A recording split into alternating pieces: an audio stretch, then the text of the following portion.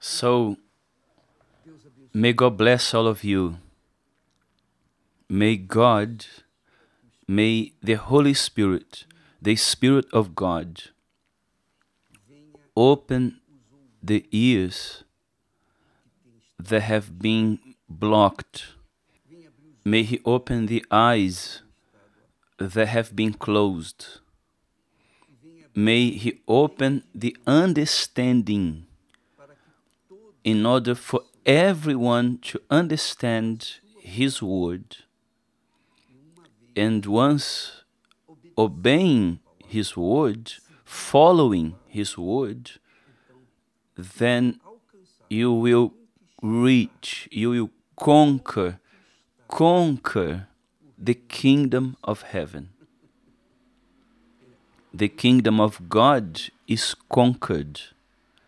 You have to take possession of it. The kingdom of God. It's what Jesus proposes.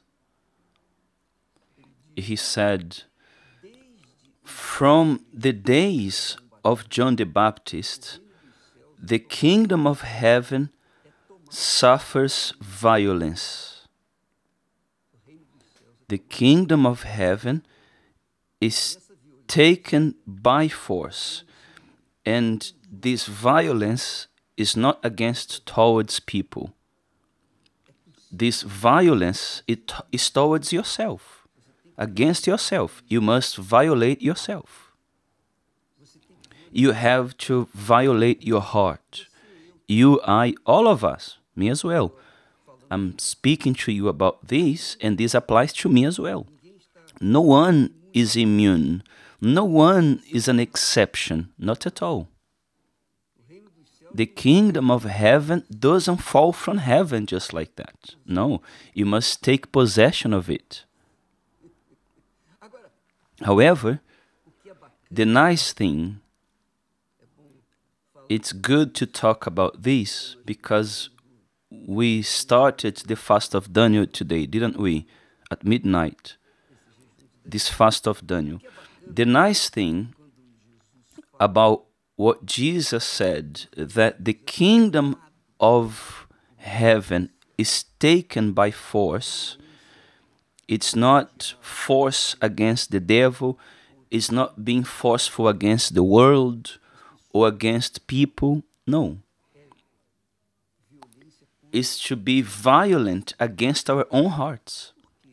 But why, Bishop? Because the human heart is already born. It is born in sin. It is born corrupt. It is born wicked. And I say that because we've seen this.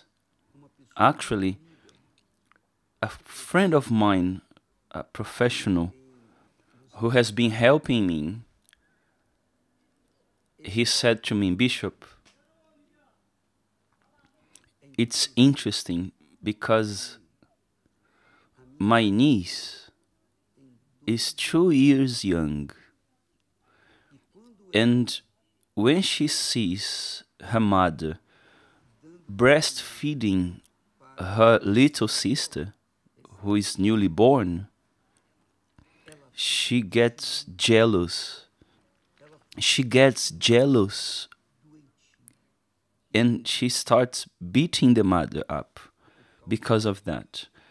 She does not want to share her mother with anybody else. So you see that a child who is 2 years young, who taught this child to be jealous of her sister? Who? It's the human nature. The human nature is like this. The heart already comes with that DNA of sin, the sin committed by Adam and Eve there in the beginning of humanity. Everyone is born like this. Everyone, there's no exception. Everyone is already born with that seed of rebelliousness. And this rebelliousness is not something that happens consciously. It's the heart. It's the ill feeling that we've inherited from our parents. So, when Jesus says that the kingdom of God is taken by force, it's because of that. The heart does not want to submit to God, to the kingdom of God. The heart does not want to submit to the kingdom of heaven. Why? Because the heart thinks, you know what, I know what I like, what I want, and I want to do my will. I want to satisfy my desires. I want this, I want that. I don't want God to choose for me a husband or a wife. I don't want God to impose His will on my tastes. That's the reality. So, in order for you to conquer the kingdom of heaven, you have to submit your will, which are born inside your heart. The heart is the factory of wills and desires and lusts. So when you submit or you subject your wills to God's will, the heart does not like it. The heart does not want it. So you have to violate it. You have to violate the heart. You have to submit. Either you submit or you will suffer for the rest of your life and for all eternity. There's no way to change this situation if you yourself do not react, if you do not violate your will. It's easy, it's simple to understand. We give these examples, but these are simple things, but very interesting, because you know, I know, we all know, we are human beings. We all have our will. But for example, you sit at a table. For example, in my case, when I travel and I stay in the house of a pastor, so on, so they usually serve us with the best they have. So sometimes there's so many options available, so delicious, so tasty, so wonderful. A pastor's wife comes and says, "Bishop, I baked you this cake," and the other one comes and says, "Bishop, so-and-so sent you this," and so on. So the table is abundant, beautiful, attractive, and it immediately makes my mouth watery. However, I have my limitations. I personally, I have my limitations when it comes to food. I have certain restrictions. So there are certain types of food that I cannot eat, because if I do, I will feel unwell. If I eat it, it will cause me a problem. And even if I can eat the ones that I can eat and I like to eat, I still have to eat them in a way that I will not eat more than what I can. But our heart is there, you know, and who speaks to our hearts? It's our eyes. Our eyes sends information to their heart. Oh, look at this, how delicious. And we really want to eat this and that, and etc., etc., etc. You know what I mean. You understand what I'm saying. That's the truth. You who is always on a diet to lose weight, you don't want to gain weight, and you have to be watching yourself all the times. This means that you and I, all of us, violate our heart, our will, our desires. The desire was to eat more, but no, I can't. It's not possible. So you have to have this self-control. And if the person doesn't have self-control, they will gain weight, they will feel bad, and so on. There will be consequences that won't be good for them. So you have to violate yourself, to violate your heart, which is this factory of wills, of desires, of lusts, etc., etc., etc. So many times the Bible speaks about the flesh. The flesh conflicts against the Spirit, the Holy Spirit. The Holy Spirit conflicts against the flesh. And the flesh there is the heart. It's the heart that desires and wants. Therefore, dear friends, it's a war. For example, we started the fast of Daniel today. So naturally, we are going to have to violate our heart to not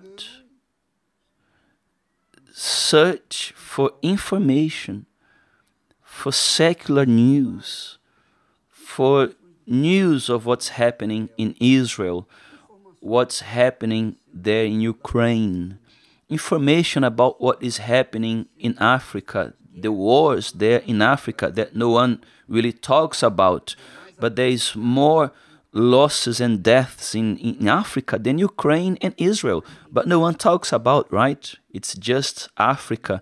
The media is not really interested about Africa, unfortunately. That's the reality. But it's a fact. It's a reality. You start to then limiting yourself. You want to know what's happening, what's going on, but you stop and deny your will, to deny your heart.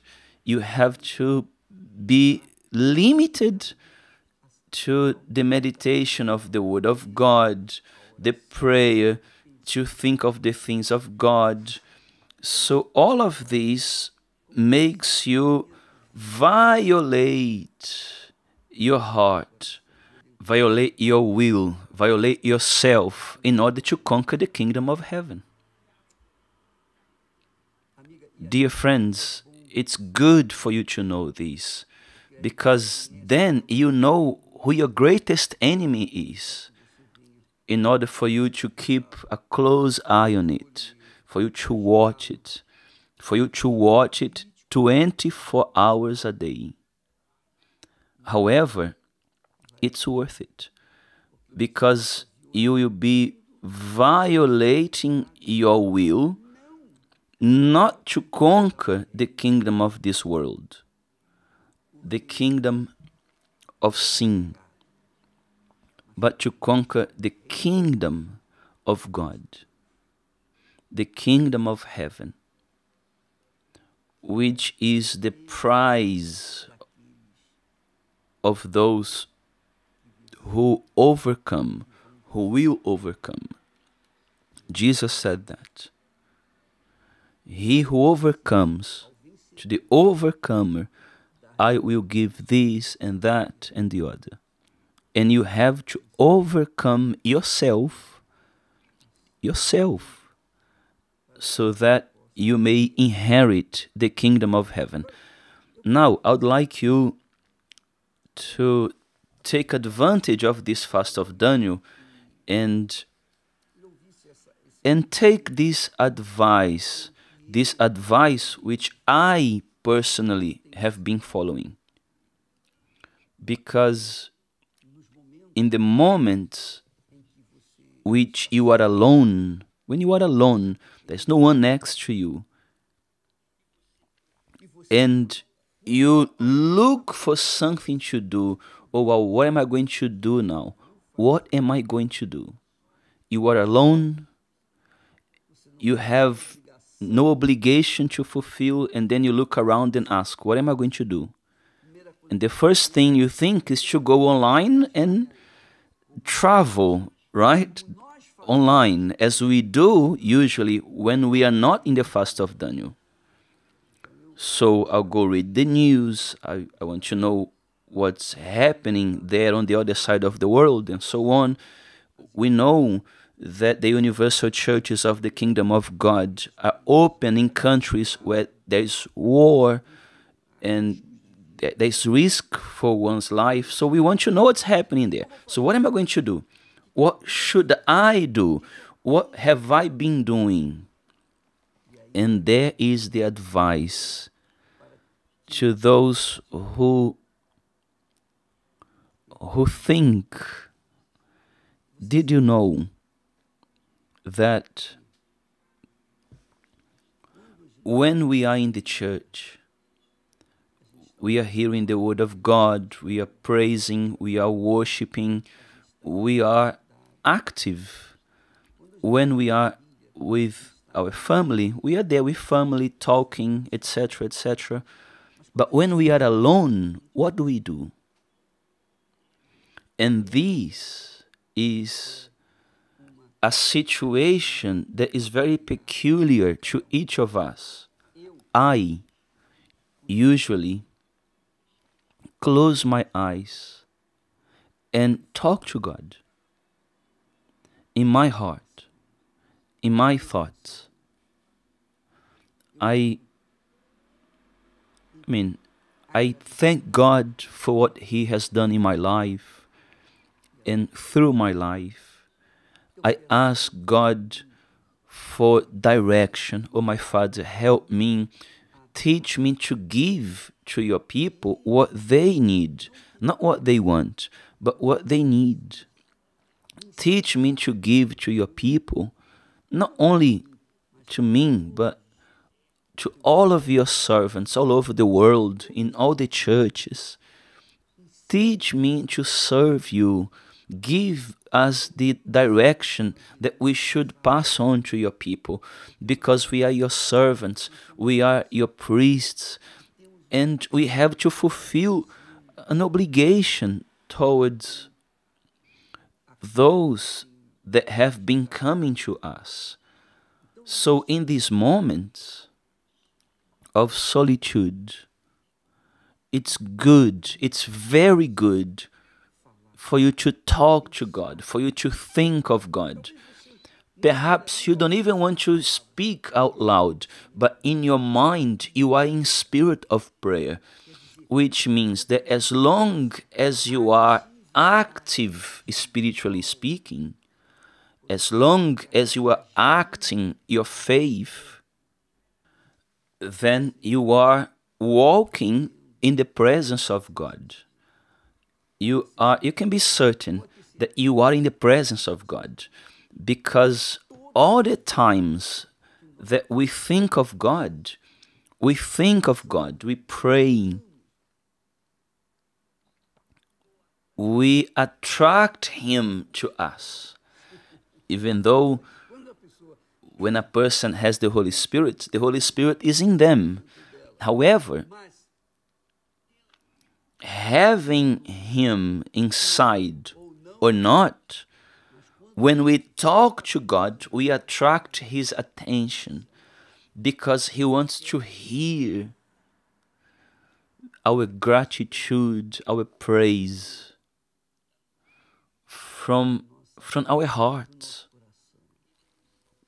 He saved us in order for us to glorify and magnify, sanctify His name here on earth, so that many other people can be saved and do His will with their life as well. So in these moments that you are alone, take advantage of them. Take advantage of them to communicate with Him, to speak to Him, wherever you are. Elevate your thoughts to Him, and you will be taking your heart before the Most High, because that's what He wants. You know, that father, that mother who longs to see their children together with them. Do you remember that Jesus said when he spoke to the people of Israel, to the priests, with people in general in Jerusalem, he said, "Oh, Jerusalem, Jerusalem, how often I wanted to gather your children together, to gather you as a hen gathers her chicks under her wings." Have you read that before? Well, this is how I wanted to have you close to me, under my wings. Have you seen an image like this, a video? Of course, if you grew up in a farm, for sure you've seen these simple things, very insignificant sometimes, but so powerful. The hen gathering her chicks under her wings and walking with them next to her, looking after them. Oh, dear friends, the Lord Jesus identified himself with this idea, with a hen having her chicks next to her, under her wings. And that's what God wants to do. He wants us to be under his wings, protected, kept safe, with security, with food, with everything. How nice, isn't it? How God shows us with the simple things of life how he has been taking care of his children. So take advantage of these moments when you are, not just in these days of the fast of Daniel, but any day in 21 days from now when the fast is over. Cultivate this intimate relationship with him, and you will see that you will experience a honeymoon with God.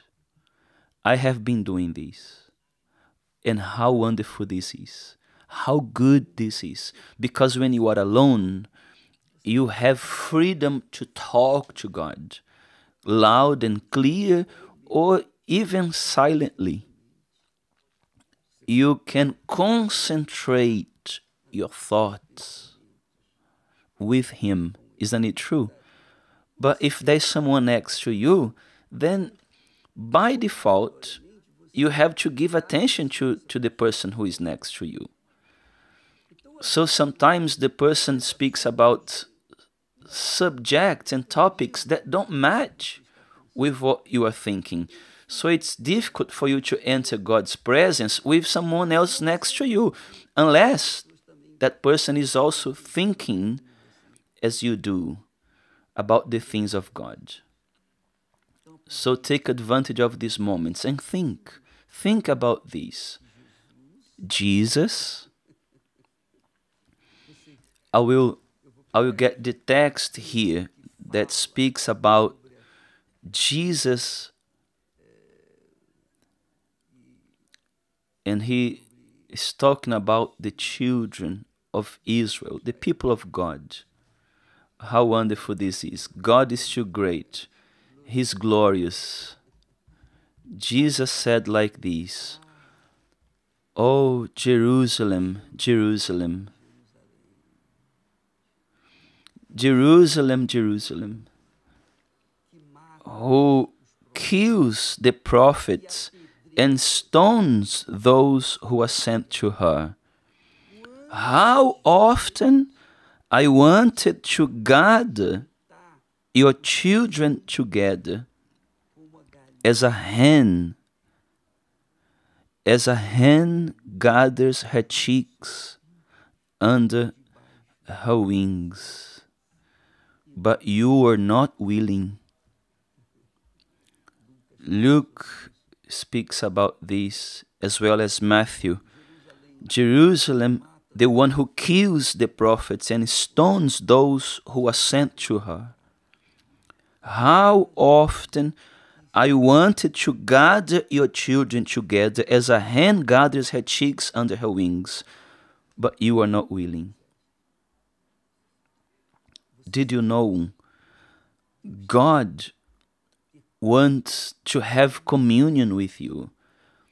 God wants to share with you His glory. Isn't it what the text says, the prophecy says, that the glory of the latter house, what is the latter house? Who is the latter temple? The latter temple, the latter houses are those who have received the Holy Spirit, or those who receive the Holy Spirit. Or if you receive the Holy Spirit, you become the latter temple. So the glory of the latter temple shall be greater than the former temple. The glory of the former temple was when the Holy Spirit descended upon the temple of Solomon, the temple Solomon built for God. The glory of God descended. Imagine the glory of God descending upon you, the Holy Spirit descending upon you.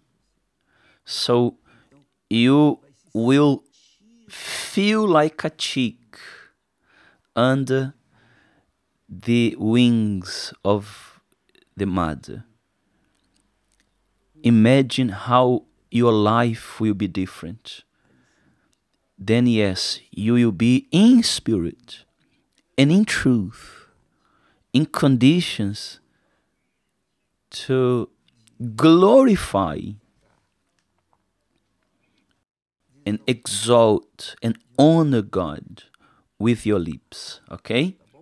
So, praise God. Let's go in this faith, in this fast of Daniel from today. May God bless you all, and I see you tomorrow in the name of the Lord Jesus Christ. Amen. Praise God.